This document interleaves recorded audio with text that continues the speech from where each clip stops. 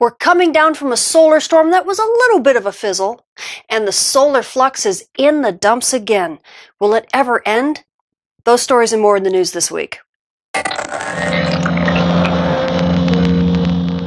Solar activity wanes just a little bit, at least for the next couple days. We're coming down from a solar storm that didn't quite give us as much as we expected. It came from this coronal hole, which has given us some decent storms in the past, but this time, I think it's beginning to die out a little bit. But the fun's not completely over, as we have another finger from that same coronal hole that's going to be rotating into the Earth strike zone here in the next 3 or 4 days.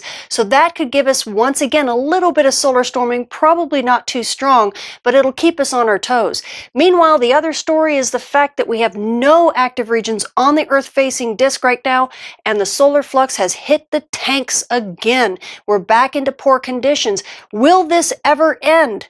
Well, actually, it might. We do have an active region that's going to be rotating into Earth view here in probably the next 3 days, maybe 4 days. So we might get a little boost in solar flux starting then, and it will continue to boost over that next week or so and bring us back up into marginal conditions for you amateur radio operators.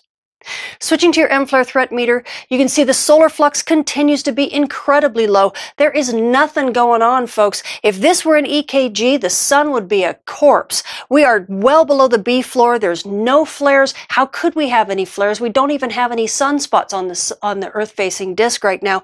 But luckily, this will change. We do have one active region that will be returning to Earth view here in the next week. So solar flux will rise just a little bit along with this X-ray flux that you see here, and that means we will pop back into marginal conditions for you amateur radio operators and hopefully get you some propagation.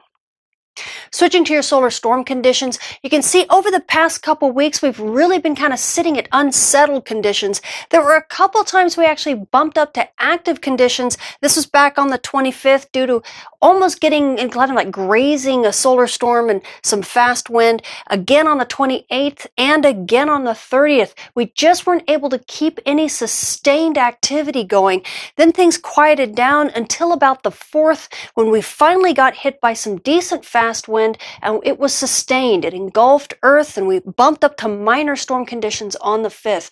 Now, granted, this wasn't as strong a storm as we had hoped for. We expected a moderate level storm, but it did at least give us some decent aurora for a little while. I know your aurora photographers wanted more, but now we've kind of quieted down, but don't expect that to last. There's a good chance that we will bump back up to storm conditions starting around the 10th when we get hit by the fast wind from that second finger of the coronal hole. And even though this recent solar storm was a bit more of a fizzle than we really had hoped for, there still was some gorgeous aurora all over the world. Now, for those people who weren't fighting heavy blankets of clouds, they got some gorgeous aurora shows, like this in Finland and in Russia. Beautiful shows in Sweden. The aurora made it down to Scotland and Ireland. It even made it to North England. We saw aurora in places in Iceland, and then over the pond, we saw it in Manitoba, Canada, even fighting that supermoon, which was so bright. We saw it in Saskatchewan, and it even made it to the United States and was seen in Maine. So what else does the sun have in store for us this week? Well, this is stereo A. It's our backside monitor. You can see here's Earth, here's the sun, and here's stereo A staring at the sun from behind. And what you can see immediately is there's a lot more activity on the backside of the sun than there is on the Earth-facing disk right now. And that's really good because we have a coronal hole that's going to be bringing us some more fast wind. And there's that active region I was telling you amateur radio operators about. This active region will bring us more solar flux that could bump us back into the marginal levels so you can enjoy some decent, hopefully, radio propagation again. And all of this is going to be happening within the next week, so it gives us all something to smile about. Switching to your solar storm conditions and aurora possibilities over the coming week, we are coming down from that fast wind that we've been dealing with over the last couple days. NOAA's expecting at high latitudes to reach active conditions with about a 20% chance of a minor storm. At mid-latitudes, we're only expecting unsettled conditions right now with about a 10% chance of active, maybe 15% chance of active conditions. But this should settle down over the next couple days and in through the weekend. And then at the beginning of next week, we should get that fast one from that other finger from the coronal hole, and that could bump us back up to storm conditions, possibly early in the week. Switching to your solar flare and particle radiation storm outlook over the coming week, everything is in the green when it comes to solar flares. We don't really have any active regions. We've got a tiny one that's emerging on the Earth-facing disk right now, and it is not a threat for big flares. So everything remains in the green. What we do have, unfortunately, is that we've dropped back into the poor conditions for radio propagation because our solar flux levels are so low.